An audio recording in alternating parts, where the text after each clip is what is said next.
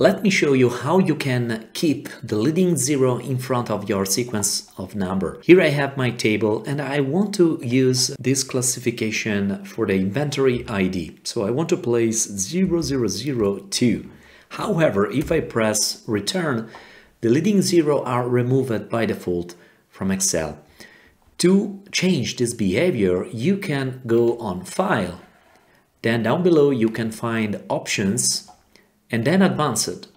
Finally, if you scroll a little bit down, you can find a new section, Automatic Data Conversion in Data.